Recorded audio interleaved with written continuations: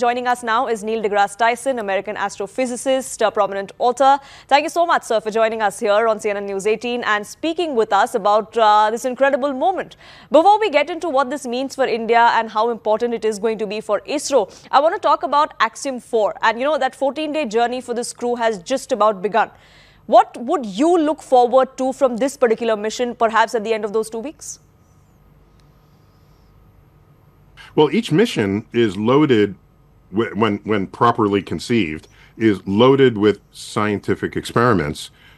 Typically, or more commonly, these experiments involve some sort of life sciences, either trying to grow plants in various environments, in the zero-G, the higher radiation environment, trying to find, can you grow fruit?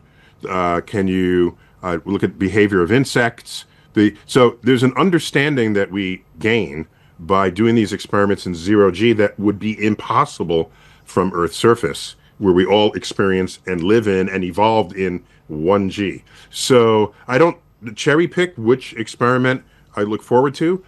Instead, I'm delighted that not only is there science being conducted, but the 4 astronauts are from 4 different countries. And so, well, yes, of course, we will focus on you have a native son from India, yes, up there in orbit, but there's also Poland and Hungary, and they too are celebrating their firsts to the space station. So I think it's just yet another step towards the international access to space, which we will all want and maybe need going into the future, just for the security and safety of our species. You may not want to cherry pick on any particular experiment, but I do want to talk about one in particular. One of the studies that Shubhanshu Shukla, in fact, is leading is about finding solutions to muscle dysfunction and microgravity. This is extremely important also because given what happened very recently with Sunita Williams, Barry Wilmore being stuck in space for far longer than they expected. So is this study going to be super critical in that sense? Oh, yeah. And by the way, what we've found just doing science, when you're on any frontier of science, usually the researcher has a very targeted, specific intent with what they expect to find or what they will learn. But in almost every case, when a discovery or a result comes forth and is shared, there are people who are not you, who are other people with a different background, will say, wait a minute, that can apply in this other way. Oh, do you realize that gives me help over? And then all of a sudden the research then spreads into other realms and it benefits all of humanity. So I'll give you a simple example. The docking mechanism that was developed for the space shuttle to dock with the space station, that had certain laser guides that centered precisely. It used to be done manually, and it was very clumsy and clunky. Laser guided to center and then perform the docking.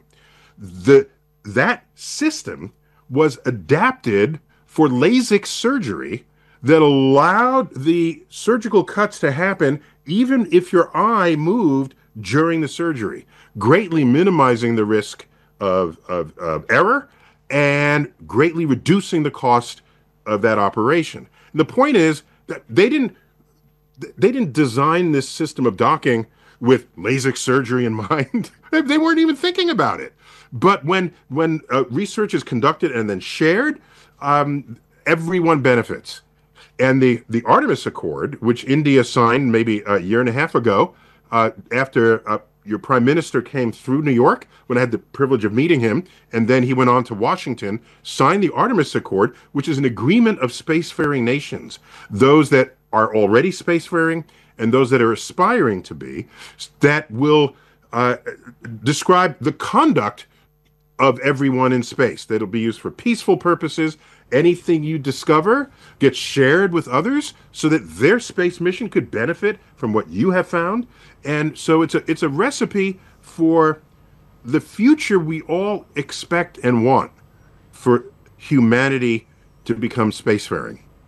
And India is especially with the ISRO, not only just your astronaut today, but the future plan, the near future plans to develop an all Indian technology from the ground up, with the rockets and the docking and the moon landings and the astronauts. Welcome to that's. I'm happy and proud that there's more of this going on in the world. Absolutely. And speaking of those, future missions, the one that particularly is being looked at is Gaganyaan, which is going to be India's first manned mission. Shubhanshu Shukla's role in Axiom 4, the fact that he was critical as far as the docking procedure went, he was the one who piloted that entire procedure. How important do you think he is going to be, his insights or his first-hand experience is going to be when India looks to put first man in space with Gaganyaan in perhaps 2 years from now? Yes. So that's the sum of all experience by all astronauts who've been in space. They each have a slightly different story to tell. All right. And there are other stories like this mission was delayed. OK, well, there's the anxiety from that. There's the fear a little bit, but they're good. They're astronauts. They're the right stuff. And so they can handle the fear and the risk. They're fully recognize the risk of going into space because things can go wrong. And especially, I will appeal to Indians in this, that as ISRO continues to develop the technologies to accomplish its goals, there will be accidents. There will be trauma. That's how you know you're on the frontier of discovery. And it wouldn't just have to be scientific discovery, but engineering discovery. If you try to do something that no one has done before, it's not always going to work the first time out. So people, if they see a failure, they need to say, okay, that's evidence that we are testing new frontiers. And let us redouble the effort so that we don't have that same failure again. But we keep working towards the goals that were stated, ultimately landing astronauts on the moon. And speaking of those goals, there are several ambitious projects that India is looking at. So I want to ask you a question that has several layers to it. India is setting its sights on building its own space station by 2035, which is in a decade from now. One thing I want to ask you is, do you think that's viable? That's something that, despite the strides that ISRO has made, that's something that can be done in the next 1 decade? And if yes, then how do you think this particular mission, Axiom 4, will give a boost to that vision? Yeah, I mean, it's interesting. The space station was conceived in the International Space Station was conceived in the 1980s and funded and then built through the 1990s. And it continued to sort of accrete modules because it's assembled by what was brought up in the payload of the space shuttle. And I say all of that because the 1990s was 30 years ago. I guarantee you there is no technology at home that you have that's 30 years old. Okay, so any next generation space station or space habitat is going to have the benefit of so much of what we've discovered and learned, and the miniaturization and AI and all of the trappings of modern tech, science, culture. So what will be fun and interesting to see is what might be different about the Indian space station. And what I would hope is that you get to invite other astronauts from other countries onto it, because that's always fun.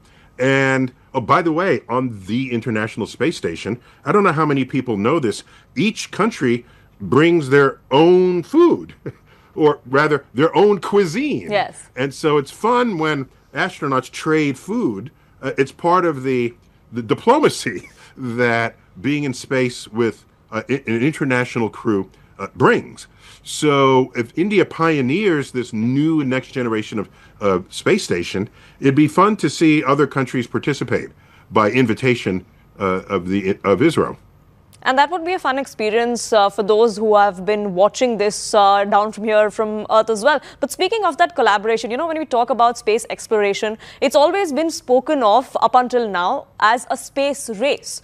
Do you think there should be a more collaborative effort? There, of course, steps are being taken in in accordance to that, in that direction as well. There are several of these accords, the one that you mentioned between India and the United States, that has been signed as well. But do you think that there should be more collaboration, not just between countries, but also between governments and private players? Yeah, let me recast that a little differently. Okay, Sure. so yes, the United States and the Soviet Union were engaged in a space race. Yes, that is real. I don't want to sweep that under the rug and pretend that was not the state of affairs. But if a trend in the future is that private enterprise will participate more and more, then it's no longer so much one country competing with another country. It's businesses. By the way, any successful business is always in competition with other businesses. We don't question that because that's how that works, right? So to the extent to which private enterprise participates, they want the next contract. They want the other company has a more clever thing. And so there's this ascent to ever cheaper, ever more efficient, ever cleverer solutions to problems. In a way, that's competition. And so I don't have a problem with that. We perform better. I mean, like it or not, we perform better under competition. That's just how it is. And what you'd hope is that the competition doesn't become sort of nationalistic, because in the limits, that's just war, right? We've seen that.